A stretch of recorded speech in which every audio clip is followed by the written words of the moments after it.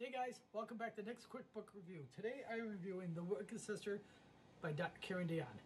This story is about two sisters, Rachel and Diana. Rachel and Diana are sisters. Rachel's a younger one. She's about 15 years younger than her sister Diana. And this story takes place as modern time, and then it flashes back to when the girls were just little kids from the time Diana was born, and it slowly catches up to present time. So it's basically written present time and in the past. And it's very well written. I really enjoy how the author does this.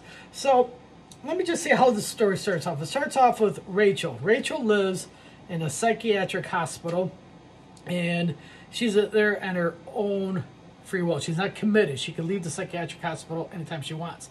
But the reason she stays in there is because she has the memories of her parents' death. And the way she remembers it is she accidentally shot and killed her mother. I'm not giving nothing away here. You find this out really very quick in the story. You discover this. She accidentally shot her mother, and her father comes in, sees what happened, gets so upset, picks up the gun, then he ends up shooting himself, killing himself because he was upset.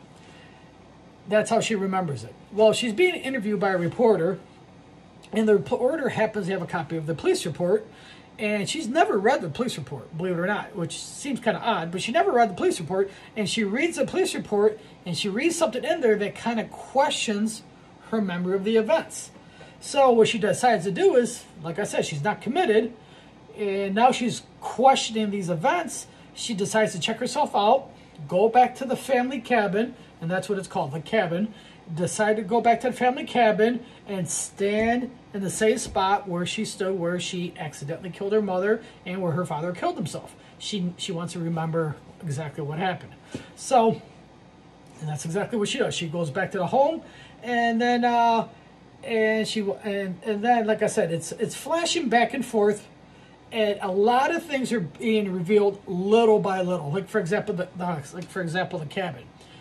You discover something about the cabin and like, oh wow, okay, or you discover something new about one of the sisters. The way the author writes this story, she's constantly revealing stuff little by little, which is like, oh wow, okay, that's what it is, and it's enough to keep you wanting to keep going to find out more. It's very well written. I really enjoyed this book a lot. I mean, this book was very good. It was a great book.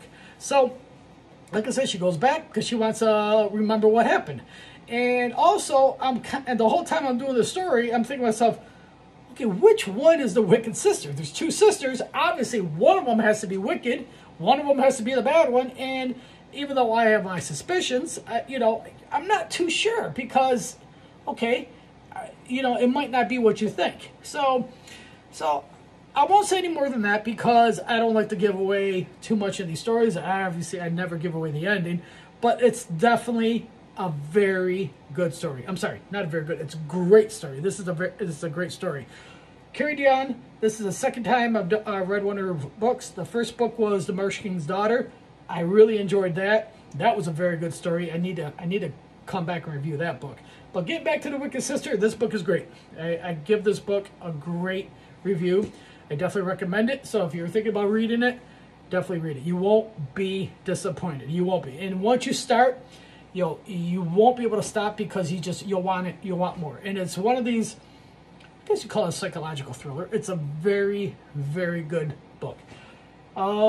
If you enjoyed this review I just did, please hit like. If you want to leave any comments about this book, how you felt about it, what you thought about it, please do so.